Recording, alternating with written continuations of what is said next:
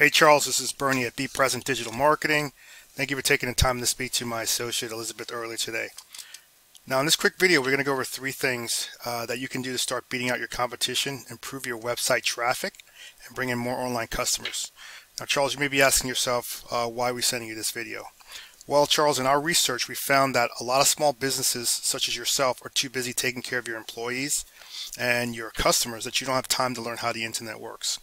We feel that the only thing that's stopping you from hiring someone is that you don't know who's an expert and who's not. So what we do is we put together these attack plans. We give them away for free.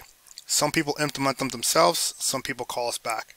Charles, whatever you decide is totally fine with us. All we ask is that you do give us some feedback at the end of this video.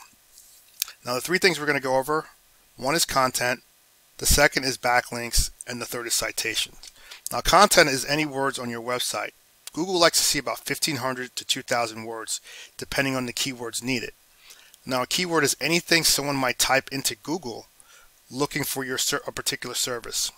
For example, keywords should be placed throughout your website, telling Google exactly the terms that you want to be ranked for. So one example is if you're a plumber in Oceanside, you want to have keywords on your website like plumber, Oceanside, leaks, flooding. This tells Google exactly who then tells the end user that your website and your company exists. Now if I take a look at your web page, I like the color scheme, I like your logo up here. You have a caption form for information that's crucial, important, and you have some information on your services. I can see your trucks, some pictures.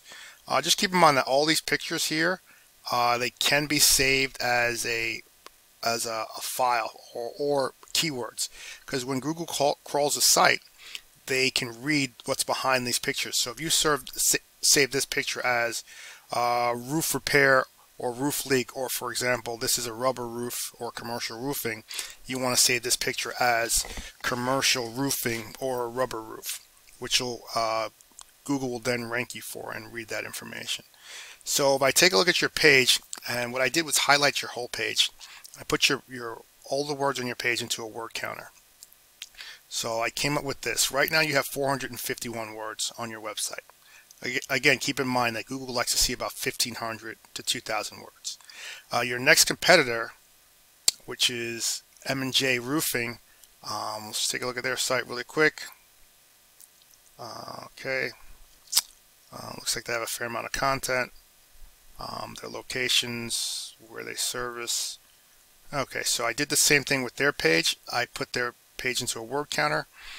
They have about 1,025 words. And your third competitor, High Point Roofing, let's take a look at their site. They have some pictures, some of their services. Okay, and they have about 1,000 words on their page. So again, some of the keywords that you want to be ranked for in terms of your content. You want to be ranked for roofing keywords like roof repair, roof replacement, rain roof gutters, roof installation if you do any of that stuff like rain roof gutters, shingle repairs. So basically the more content that you have on your page, the easier it is for you to actually have these words on your website. So if your competitor has 1,000 words, we want to have at least 1,500 to 2,000 words on our website. If your competitor has 2,000 words, we want to have about 2,500 words, so we can outrank them organically in our searches. Okay, the next thing we're going to talk about is a backlink. Now a backlink is basically anytime you see a company's website linking back to your website via clickable hyperlink. Now these links act as an endorsement on your website, which then tells Google, it actually builds trust in your website. So these links act as an endorsement of your website for other users, which Google uses to build trust in your website. It's the internet is literally, Charles, like a popularity contest. The person with the most backlinks wins. Now, just Charles, keep in mind that not every backlink is created equal. So you want to be careful about which backlinks you get. So for example, if you don't want to, because you guys are a roofing company, you go out and get a backlink from Domino's or Pizza Hut, Google knows that's just not relevant to your business, and they're not going to give you any validity for that. So it's not going to be vouching for you. So basically what I use is a tool called Ahrefs. It's a paid tool. You don't have to use it, but it gives me all the information on the backside of the internet and what's going on. So here you can see this is your website. Right now you have 80 backlinks on your website. So that means that there are 80 links from other companies, other websites, linking from those websites back to your website, which is good. But if we look at your competitor and we punch in there, M&J, we can see M&J has 1,400 backlinks. And if we look at your third competitor, we can see that HP Roofing has 141 backlinks. So basically what's going on here is that they have 141 other websites pointing back to them, giving them authority.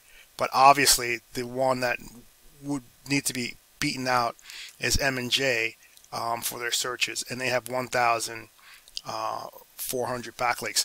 Now also keep in mind that both these companies are actually ranking for services pages, so their services pages are not that powerful. If you can get your home page, more links on your home page linking back to the actual area in which you do your services in, that will definitely blow these guys out of the water. The next thing we're going to talk about is we're going to talk about something that's called a citation. Now, a citation is any time your name, address, and phone numbers appears in a directory exactly as your per my Google My Business page. Now, citations, citations are very important. It ranks you higher in the map pack. So if I take a look at the map pack here, and I'll tell you exactly what I'm talking about here.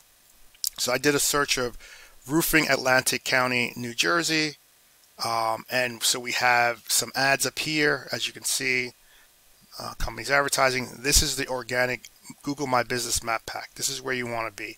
And I can tell you how to outrank these guys in this system. And this is where we call the organic search. Okay, so in the map pack, the higher in the map pack, which is extremely important, like if you can get, the higher you get in this map pack, the more business you're going to be generating in terms of, it's a huge amount of revenue that you're going to be generating from here. Now your citations, the more your citations go up, which is your name, address, and phone number, the more times it appears in more directories, the more Google's going to give you credibility, and they're going to rank you higher. So the idea here is, for example, affordable roofing.